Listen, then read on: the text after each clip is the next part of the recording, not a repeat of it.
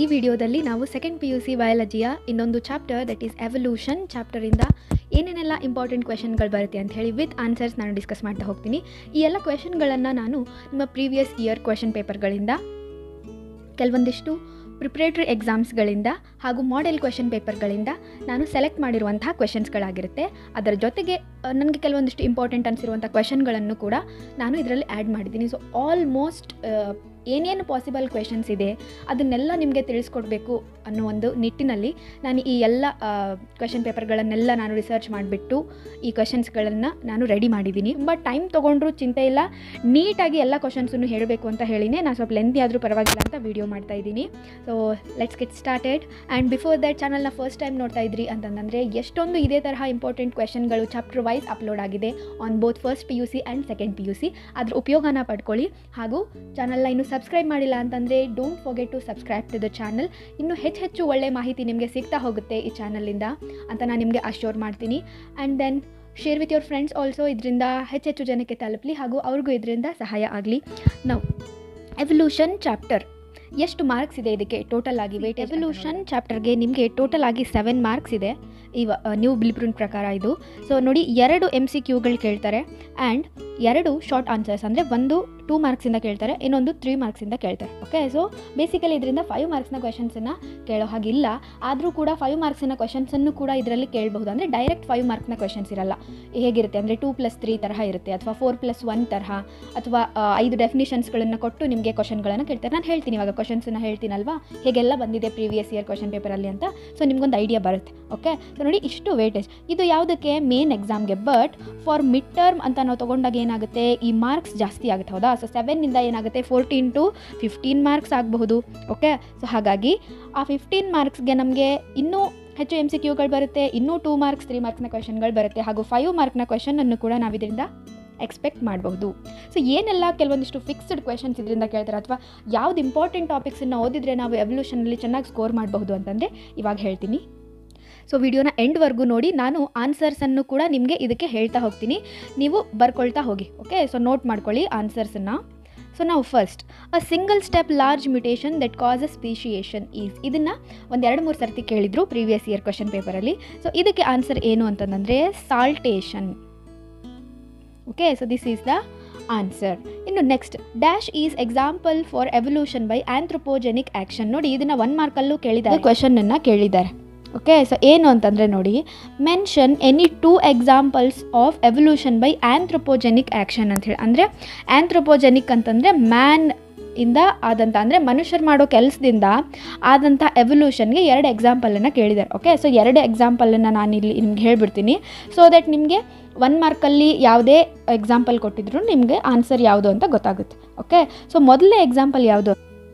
Industrial ಮೆಲನಿಸಮ್. So ಇದರಲ್ಲಿ ನಾವು ಮಾತ್ ಬಗ್ಗೆ, ದಟ್ ಈಸ್ ಇಂಗ್ಲೆಂಡಲ್ಲಿ ಆದಂಥ ಒಂದು ಇಂಡಸ್ಟ್ರಿಯಲ್ ಮೆಲನಿಸಮ್ನ ಬಗ್ಗೆ ನಾವು ಇದರಲ್ಲಿ ನೋಡ್ತೀವಿ.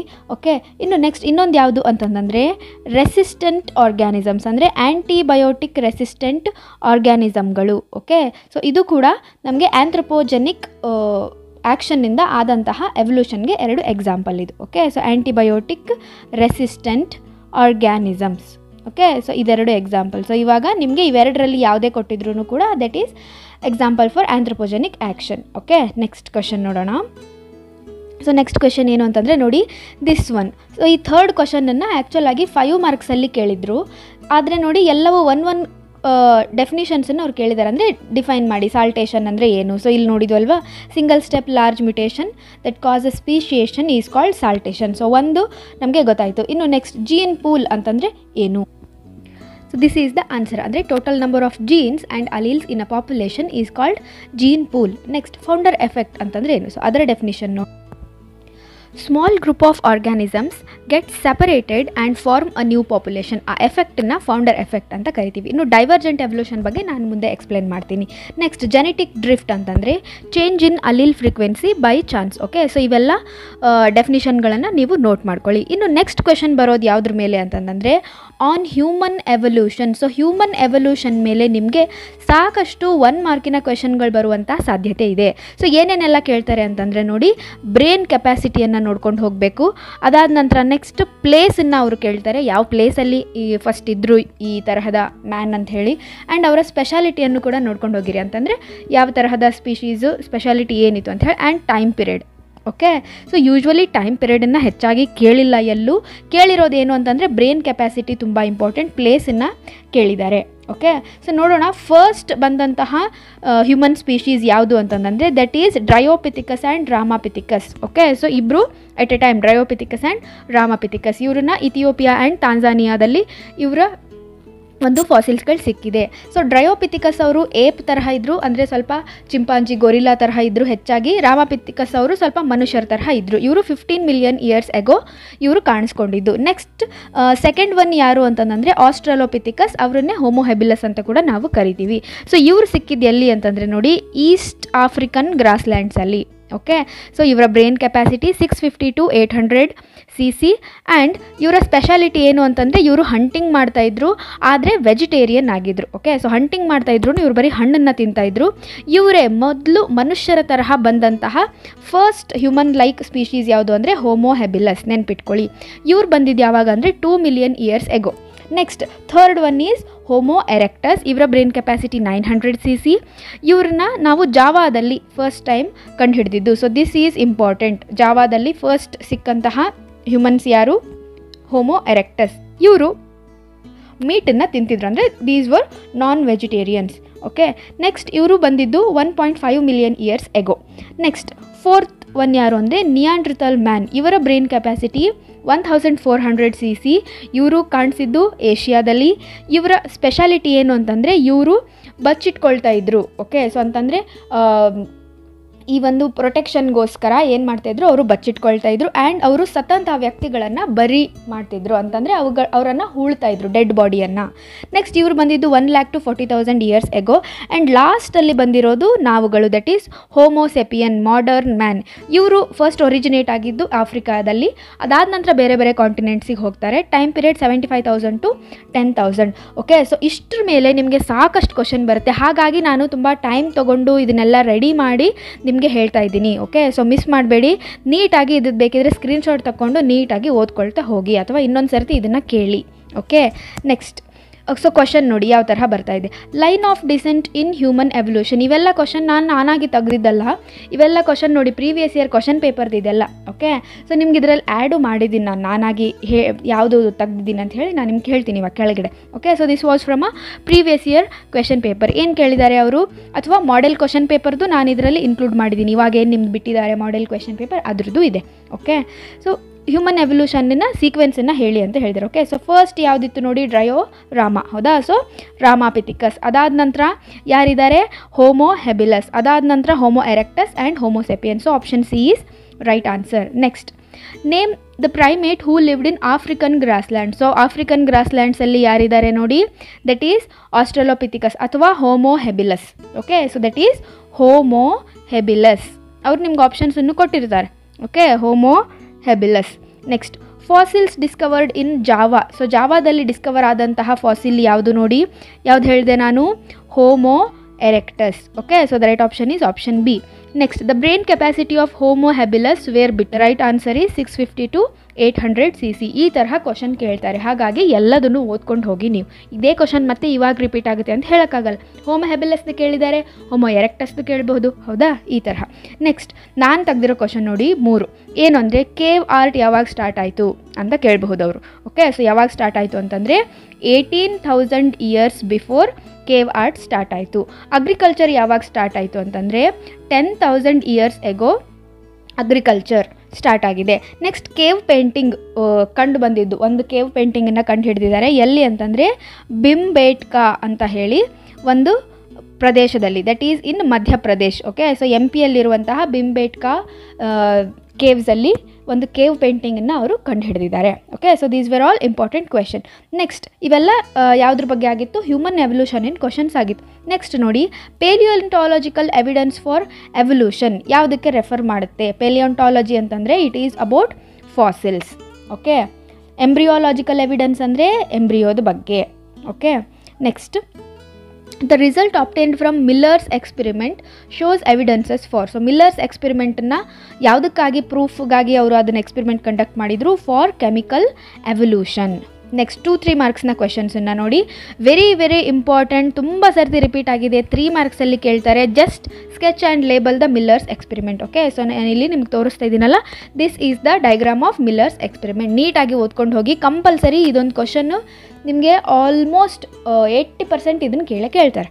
ಓಕೆ, ನೆಕ್ಸ್ಟ್ 2 ಮಾರ್ಕ್ಸಲ್ಲಿ ಕೇಳೋ ಕ್ವಶನ್ ನೋಡಿ. What are homologous organs? ಅದಕ್ಕೊಂದು ಎಕ್ಸಾಂಪಲ್ ಕೊಡಿ. Next what are ಎನೋಲಾಗಸ್ organs? ಅದಕ್ಕೊಂದು ಎಕ್ಸಾಂಪಲ್ ಕೊಡಿ ಅಂತ ಕೇಳ್ತಾರೆ.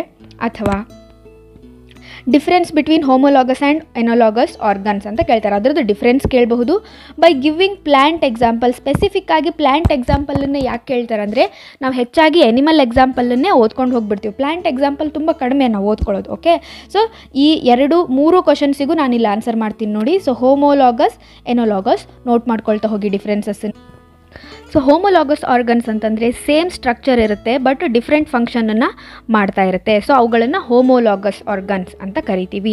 ಎನೋಲಾಗಸ್ ಆರ್ಗನ್ಸ್ ಅಂದರೆ ಡಿಫ್ರೆಂಟ್ ಸ್ಟ್ರಕ್ಚರ್ಗಳನ್ನು ಹೊಂದಿರುತ್ತೆ, ಒರಿಜಿನನ್ನು ಹೊಂದಿರುತ್ತೆ, ಆದರೆ ಅವುಗಳು ಒಂದೇ ಕೆಲಸ ಮಾಡ್ತಾ ಇರುತ್ತೆ, ಸೇಮ್ ಫಂಕ್ಷನ್. ಓಕೆ, ಸೊ ಇದು divergent ಎವಲ್ಯೂಷನ್ನಿನ result homologous organs, ಕಾನ್ವರ್ಜೆಂಟ್ ಎವಲ್ಯೂಷನ್ನಿನ result ಎನೋಲಾಗಸ್ organs. ಇವಾಗ ಎಕ್ಸಾಂಪಲ್ಸನ್ನು ನೋಡೋಣ. ನಿಮ್ಗೆ ಇನ್ನೂ ಡೀಟೇಲ್ ಆಗಿ ಹೋಮೋಲಾಗಸ್, ಎನೋಲಾಗಸ್ ಆರ್ಗನ್ಸ್ನ ಬಗ್ಗೆ ತಿಳ್ಕೊಳ್ಬೇಕಿತ್ತು ಅಂತಂದರೆ ನಾನು ಅದ್ರ ಮೇಲೆ ಸಪ್ರೇಟಾಗಿ ವಿಡಿಯೋ ಮಾಡಿದ್ದೀನಿ ಎವಲ್ಯೂಷನ್ ಚಾಪ್ಟರಲ್ಲಿ. ಸೊ ಅದರ ಲಿಂಕನ್ನು ಕೂಡ ನಾನು ಪ್ರೊವೈಡ್ ಮಾಡಿರ್ತೀನಿ ಡಿಸ್ಕ್ರಿಪ್ಷನ್ ಬಾಕ್ಸಲ್ಲಿ, ನೀವು ನೋಡ್ಕೊಳ್ಬಹುದು. ಓಕೆ, ನಾವು ಎಕ್ಸಾಂಪಲ್ ನೋಡೋದಾದರೆ, so ಪ್ಲ್ಯಾಂಟಲ್ಲಿ thorns of ಬೋಗನ್ವಿಲಿಯಾ, tendrils of ಕುಕುರ್ಬಿಟಾ. So ನೋಡಿ, 2 ಸ್ಟ್ರಕ್ಚರ್ ಬೇರೆ. ಥಾರ್ನ್ ಒಂದು ಮುಳ್ಳು, ಇನ್ನೊಂದು ಟೆಂಡ್ರಿಲ್ ಅಂತಂದರೆ ಬಳ್ಳಿಯಾಗಿ ಸುತ್ಕೊಳ್ಳುತ್ತಲ್ಲ ಅದು. ಓಕೆ, ಸೊ ನೋಡಿ ಸ್ಟ್ರಕ್ಚರ್ ಸೇಮ್ ಇದ್ರದ್ದು ಒರಿಜಿನ್. ಯಾಕಂತಂದರೆ ಇವು ಆಕ್ಸಿಲರಿ ಪೊಸಿಷನ್ನಿಂದಾನೇ ಸ್ಟೆಮ್ಮಿಂದ ಸ್ಟಾರ್ಟ್ ಆಗುತ್ತೆ. ಫಂಕ್ಷನ್ ಯಾಕೆ ಬೇರೆ ಅಂದರೆ, ಥಾರ್ನ್ಸ್ ನೋಡಿ ಪ್ರೊಟೆಕ್ಷನ್ಗೋಸ್ಕರ ಇರುತ್ತೆ ಮುಳ್ಳು, ಹಾಗೂ ಟೆಂಡ್ರಿಲ್ಸ್ ಯಾಕಿದೆ? ಫಾರ್ ಕ್ಲೈಂಬಿಂಗ್ ಅಥವಾ ಅದ್ರ ಸಪೋರ್ಟಿಗೆ, ಅದು ಹತ್ತೋದಕ್ಕೆ, ಬಳ್ಳಿಯಾಗಿ ಹಬ್ಬೋದಕ್ಕೆ ಹೆಲ್ಪ್ ಮಾಡುತ್ತೆ. Same structure, different function. ಇಲ್ಲಿ ಎನೋಲಾಗಸ್ ಆರ್ಗನ್ಸಲ್ಲಿ ಏನು ಹೇಳಿದ್ವಿ ನಾವು? ಡಿಫ್ರೆಂಟ್ ಸ್ಟ್ರಕ್ಚರ್ ನೋಡಿ. ಸ್ವೀಟ್ ಪೊಟ್ಯಾಟೋನ ಮಾಡಿಫಿಕೇಷನ್, ಪೊಟ್ಯಾಟೊ ಏನು ಆಲೂಗಡ್ಡೆ ಏನಿದೆ ಅದು ಸ್ಟೆಮ್ನ ಮಾಡಿಫಿಕೇಷನ್. ಸೊ ಸ್ಟ್ರಕ್ಚರ್ ಎರಡೂದ್ರದ್ದು ಬೇರೆ ಬೇರೆ, ಆದರೆ ಫಂಕ್ಷನ್ ಎರಡೂದ್ರದ್ದು ಏನು? Storage of food. Okay, so storage of food. So ಇದನ್ನು ನೀವು ಈ ರೀತಿಯಾಗಿ ಎಕ್ಸ್ಪ್ಲೇನ್ ಮಾಡಬೇಕಾಗುತ್ತೆ. ಓಕೆ, ಸೊ ಗೊತ್ತಾಯ್ತಲ್ವ ಇವಾಗ 3 ಕ್ವೆಶನ್ಗೂ answer. Next, define adaptive radiation, give 2 example. So adaptive radiation ಅಂದರೆ ಏನು? ಡೆಫಿನಿಷನ್ ಬರ್ಕೊಳ್ಳಿ. It is an evolutionary process in which different species starting from a common point. So ಒಂದು ಕಾಮನ್ ಪಾಯಿಂಟ್, ಒಂದು ಆನ್ಸಿಸ್ಟರಿಂದ, ಒಂದು geographical ಏರಿಯಾದಿಂದ ಏನಾಗುತ್ತೆ? They radiate to other geographical area. So ಬೇರೆ ಬೇರೆ species ಆಗಿ ಅವುಗಳು ಬದಲಾಗುತ್ತೆ. ಸೊ ಅದನ್ನೇ ನಾವೇನಂತ ಕರಿತೀವಿ? Adaptive radiation. ಸೊ ಇದು ಒಂದು ಡೈವರ್ಜೆಂಟ್ ಎವಲ್ಯೂಷನ್ ಆಗಿದೆ. ಓಕೆ, ಸೊ ಇದಕ್ಕೆ ಎಕ್ಸಾಂಪಲ್ ನೋಡಿ, ಡಾರ್ವಿನ್ ಫಿಂಚಸ್ ಮತ್ತು ಮಾರ್ಸುಪಿಯಲ್ ಇನ್ ಆಸ್ಟ್ರೇಲಿಯಾ. ಸೊ ಅಗೇನ್ ಇದ್ರ ಬಗ್ಗೆ ನೀವು ಡೀಟೇಲ್ಡಾಗಿ ಅರ್ಥ ಮಾಡ್ಕೊಳ್ಬೇಕಂದ್ರೆ ಇದ್ರ ಮೇಲೂ ವಿಡಿಯೋ ಇದೆ, ಇದರ ಲಿಂಕನ್ನು ನಿಮಗೆ ಡಿಸ್ಕ್ರಿಪ್ಷನಲ್ಲಿ ಕೊಟ್ಟಿರ್ತೀನಿ, ನೀವು ನೋಡ್ಕೊಳ್ಬಹುದು. Next, explain ಕಾನ್ವರ್ಜೆಂಟ್ and divergent evolution with example. So ನಾನು ನಿಮಗೆ ಆಗಲೇ ಇಲ್ಲಿ ಡೈವರ್ಜೆಂಟ್ ಎವಲ್ಯೂಷನ್ನು, ಕಾನ್ವರ್ಜೆಂಟ್ ಎವಲ್ಯೂಷನ್ ಬಗ್ಗೆ ಹೇಳಿದೆ, ಹೇಗೆ ಆಗುತ್ತೆ ಅಂತ ಹೇಳಿ. ಓಕೆ, ಸೊ ಇನ್ನೊಂದು ಸರ್ತಿ ನೀವು ಈ ಕ್ವಶನನ್ನು ನೋಡಿ ಗೊತ್ತಾಗುತ್ತೆ. ಇಲ್ವಾ ಹೋಮೋಲಾಗಸ್, ಎನೋಲಾಗಸ್ ಆರ್ಗನ್ಸ್ದು ವಿಡಿಯೋ ಇದೆ ಅಲ್ವಾ, ಅದರಲ್ಲಿ ನಾನು ಈ ಕಾನ್ಸೆಪ್ಟನ್ನು ಎಕ್ಸ್ಪ್ಲೇನ್ ಮಾಡಿದ್ದೀನಿ. ಸೊ ಅದರಲ್ಲಿ ಒಂದು ಸರ್ತಿ ನೋಡ್ಕೊಂಡು ಬಿಡಿ. ಸೊ ಎಕ್ಸಾಂಪಲ್ಸ್ ನೀವು ಸೇಮ್ ಅದೇ ಹೋಮೋಲಾಗಸ್, ಎನೋಲಾಗಸ್ಗೆ ಏನು ಕೊಡ್ತೀರಾ ಅದೇ ಎಕ್ಸಾಂಪಲ್ಸನ್ನು ಕೊಡಬೇಕು. Next, state ಹಾರ್ಡಿ-ವಿನ್ಬರ್ಗ್ principal and mention 4 factors affecting ಹಾರ್ಡಿ-ವಿನ್ಬರ್ಗ್ equilibrium. So ಈ 4 ಫ್ಯಾಕ್ಟರ್ಸ್ ಎಫೆಕ್ಟಿಂಗ್ ಹಾರ್ಡಿ-ವಿನ್ಬರ್ಗ್ ಈಕ್ವಿಲಿಬ್ರಿಯಮ್, ಈ ಕ್ವಶನ್ ಏನಿದೆಯಲ್ಲ ಇದನ್ನು ತುಂಬ ಸರ್ತಿ ಕೇಳಿದ್ದಾರೆ. ಓಕೆ, ಸೊ ಯಾವ್ಯಾವ ಫ್ಯಾಕ್ಟರ್ಸ್ ಅದು ಹಾರ್ಡಿ-ವಿನ್ಬರ್ಗ್ ಈಕ್ವಿಲಿಬ್ರಿಯಮನ್ನು ಎಫೆಕ್ಟ್ ಮಾಡೋದು ಅಂತ ಹೇಳಿ first ಬರ್ಕೊಂಡ್ಬಿಡಿ. Okay, so first factor ಯಾವುದು ಅಂತಂದರೆ ದಟ್ ಈಸ್ ಜೀನ್ ಫ್ಲೋ ಅಥವಾ ಮೈಗ್ರೇಷನ್, ಮ್ಯೂಟೇಷನ್. ಥರ್ಡ್ ಒನ್ ಬರ್ಕೊಳ್ಳಿ, genetic drift, and fourth one is genetic recombination, and fifth one is natural selection. So these are the factors affecting Hardy-Weinberg equilibrium. So ಇದರಲ್ಲಿ ಯಾವುದಾದ್ರೂ 4 ನೀವು ನೆನ್ಪಿಟ್ಕೊಂಡು ಬರೀರಿ. Okay, so ಅಥವಾ ಇದನ್ನು 1 ಮಾರ್ಕ್ಗೂ ಕೇಳ್ಬೋದು, ಯಾವುದು ಇದರಲ್ಲಿ ಹಾರ್ಡಿ-ವಿನ್ಬರ್ಗ್ ಈಕ್ವಿಲಿಬ್ರಿಯಮನ್ನು ಎಫೆಕ್ಟ್ ಮಾಡುವಂಥ ಫ್ಯಾಕ್ಟರ್ ಅಂತೇಳಿ. ಹಾಗಾಗಿ 5 ನೋಡ್ಕೊಂಡು ಹೋಗಿ. Definition of ಹಾರ್ಡಿ-ವಿನ್ಬರ್ಗ್ principal. Okay, ಅಲಿಲಿಕ್ frequencies in a population R stable and they remain constant from generation to generation. Okay, so ಅದನ್ನು ಎಫೆಕ್ಟ್ ಮಾಡುವಂಥ ಫ್ಯಾಕ್ಟರ್ಸು ಈ 5 ಫ್ಯಾಕ್ಟರ್ಸ್ಗಳು. ನೆಕ್ಸ್ಟ್ 8th ಕ್ವೆಶನ್ ನೋಡೋದಾದರೆ ನೋಡಿ, ನಿಮ್ಗಾಗಲೇ ಇದನ್ನು ಹೇಳಿದೆ ಅಲ್ವಾ, so examples. Okay, next 9th question ನೋಡಿ, explain the selection of dark winged moths in response to industrial revolution in England. So ಇದು ಯಾವುದು ಅಂತಂದರೆ ಇಂಡಸ್ಟ್ರಿಯಲ್ ಮೆಲನಿಸಮ್ ಏನಿದೆಯಲ್ಲ, ಸೊ ಈ ಟಾಪಿಕಲ್ಲಿ ಈ ಒಂದು ಕ್ವೆಶನ್ ಅರೈಸ್ ಆಗುತ್ತೆ. ಓಕೆ, ಸೊ ತುಂಬ ಟೈಮ್ ತೊಗೊಳುತ್ತೆ ಎಕ್ಸ್ಪ್ಲೇನ್ ಮಾಡಲಿಕ್ಕೆ, ಹಾಗಾಗಿ ಇಂಡಸ್ಟ್ರಿಯಲ್ ಮೆಲನಿಸಮ್ ಟಾಪಿಕನ್ನು ನೋಡ್ಕೊಳ್ಳಿ ಇದ್ರ ಬಗ್ಗೆ. Next mention 2 key concepts of ಡಾರ್ವಿನಿಯನ್ theory of evolution. Again ಇದನ್ನು ಕೇಳಿದ್ದಾರೆ 2-3 ಸರ್ತಿ. ಯಾವುದು ಅದು 2 ಕೀ ಕಾನ್ಸೆಪ್ಟ್ಸ್ ಅಂತಂದರೆ, ಒಂದು branching decent, natural selection. So ನೆನ್ಪಿಟ್ಕೊಂಡು ಹೋಗಿ ಈ ಕ್ವೆಶನನ್ನು, ತುಂಬ ಇಂಪಾರ್ಟೆಂಟ್ ಕ್ವೆಶನ್ ಇದು. 2 ಕೀ ಕಾನ್ಸೆಪ್ಟ್ಸ್ ಯಾವುದು ಡಾರ್ವಿನ್ನ ಥಿಯರಿ ಅವರ ಪ್ರಕಾರ ಅಂದರೆ, ಒಂದು ಬ್ರಾಂಚಿಂಗ್ ಡಿಸೆಂಟ್, ಇನ್ನೊಂದು ನ್ಯಾಚುರಲ್ ಸೆಲೆಕ್ಷನ್. ಜಸ್ಟ್ ಇದನ್ನು ಬರೆದ್ರೆ ಸಾಕು, ನಿಮಗೆ 2 ಮಾರ್ಕ್ಸ್ ಸಿಗುತ್ತೆ. ನಾವು 5 ಮಾರ್ಕ್ನ ಕ್ವಶನ್ಸು, 5 ಮಾರ್ಕ್ನ ಕ್ವಶನ್ಸು ಈ ಚಾಪ್ಟ್ರಲ್ಲಿ ಬ್ಲೂ ಪ್ರಿಂಟಲ್ಲಿ ಇಲ್ಲ, ಬಟ್ ಆದ್ರೂ 5 ಮಾರ್ಕ್ಸ್ನ ಕ್ವಶನ್ಸನ್ನು ಕೂಡ ಕೇಳ್ಬೋದು. ಹೇಗೆ ಅಂದರೆ ಹೇಳಿದ್ನಲ್ವಾ, ಡೆಫಿನಿಷನ್ಸನ್ನು ಕೇಳಿದರು ಇಲ್ಲಿ ಈ ತರಹ. ಓಕೆ, ಸೊ ಇಲ್ಲಿ ಡೆಫಿನಿಷನ್ಸ್ ಬರ್ಕೊಂಡ್ರಲ್ಲ ನೀವು, 5 ಡೆಫಿನಿಷನ್ಸ್. ಓಕೆ, ಸೊ ಈ ತರಹ 5 ಮಾರ್ಕ್ಸಿಗೆ ಕೇಳ್ತಾರೆ ಒಂದೊಂದನ್ನೇ, ಅಥವಾ ಹಿಂಗೂ ಕೇಳಿದ್ದಾರೆ ನೋಡಿ.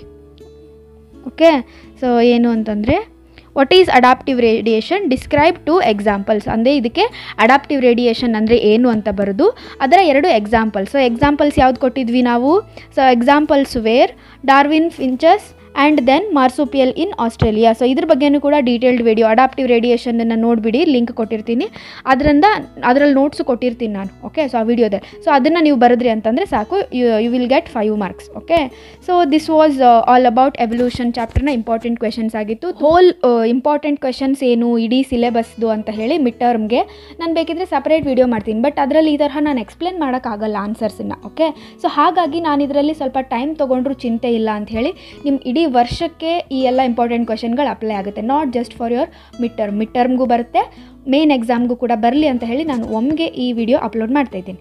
Okay, so stay connected my dear students, happy learning.